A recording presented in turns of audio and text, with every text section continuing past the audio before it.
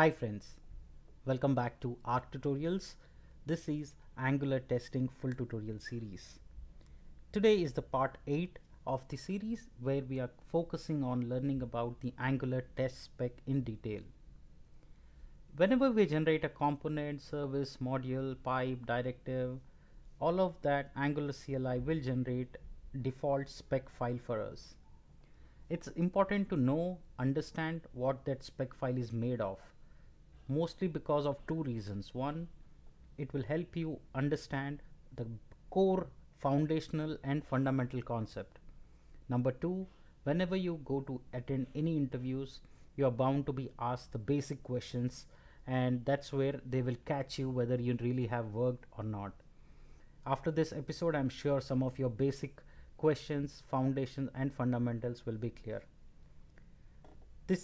Before we get started, let me also let you know that I also have other tutorial series in this particular channel which focus on Angular, namely Angular 9 full tutorial series. We have Angular CRUD series, and the current one is Angular testing series. Make sure you check out the links. The links are in the description box below. This will help you learn and master Angular. As of all good testing projects, we'll need a project that we want to work with. So as part of Angular CRUD tutorial series, I had created a entire product feature module. So make sure you check it out. The code is in the GitHub link I have shared. I have also shown you how to run this as part of the episode 1. So make sure you get the project and run it in your local so that you can have a sample project for your testing. Alright, so just a quick recap. So in the previous episode, we learned about Jasmine, we learned about writing a basic test spec, and we also learned about what is describe and what is it function, right? So those are important. That's the first step of learning towards automation testing. In today's episode, we will focus on understanding what's inside a spec file generated by Angular CLI.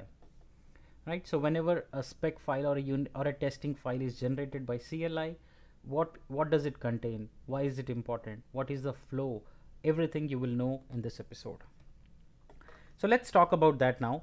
So understanding the default test spec file, right? So any test spec file, which is nothing but a testing unit file that gets generated, will have few things common, right? So the first one is the test bed, and then there is async.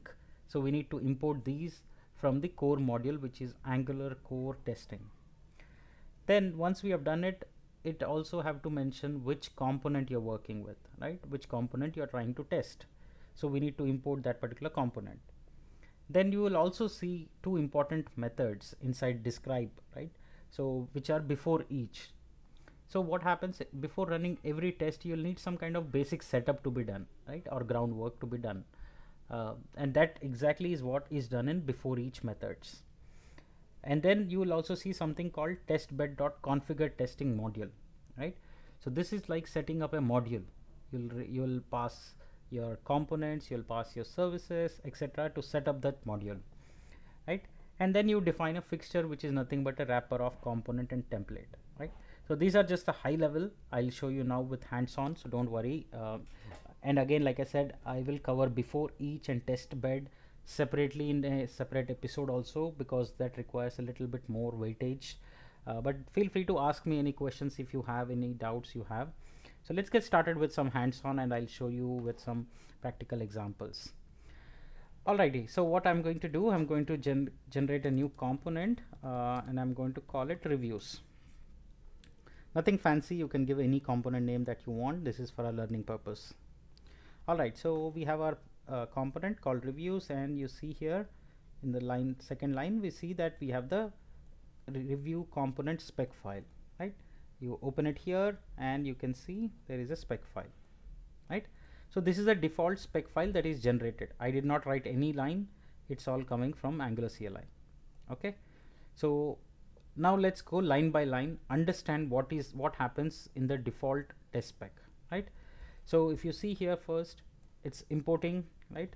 So the first step is importing the required classes and interfaces, right? So all right. So first step is to import the required classes and interfaces like async and testbed, and you have component fixture, right? So these are all classes and interfaces and methods that you need from the library, which is your core, right? So you have angular / core / testing, right? So this is the core one. That is what is the line number, first line.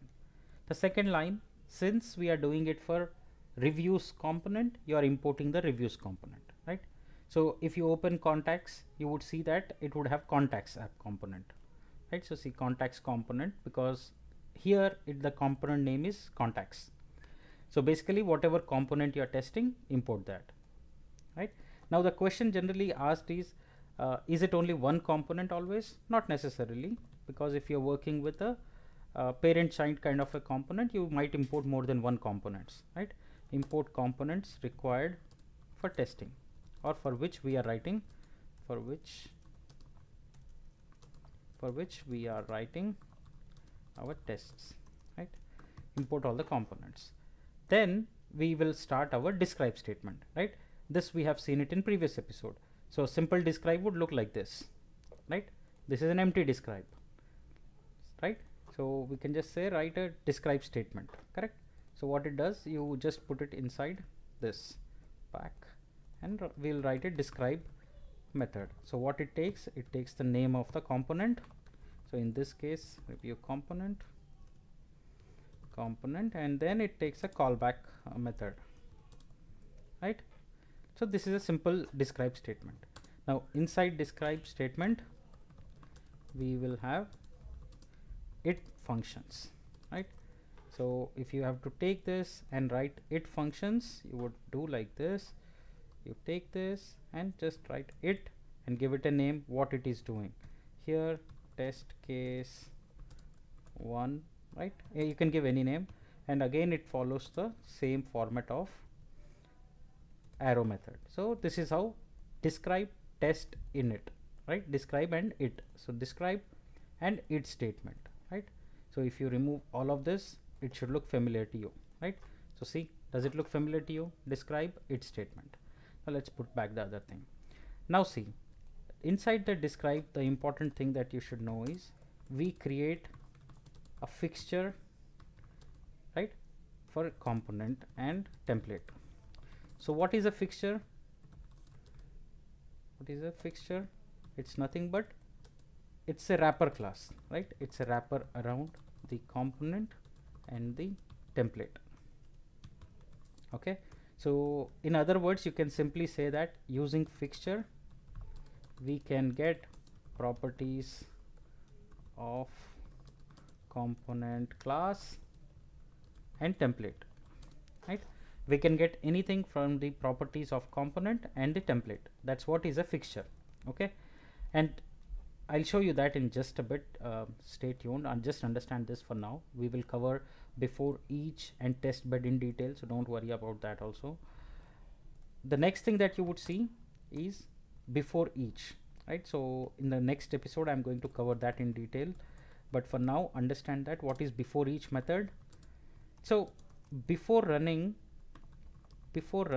your test scripts, right, before running test specs, we need some kind of groundwork. Okay, some groundwork. Now this groundwork is nothing but setting up component, or setting up data, or importing services, etc, etc, etc, right? So basically we are saying to run this particular use case, we'll need some groundwork. That is what is done in before each methods, right? So that is what before each does.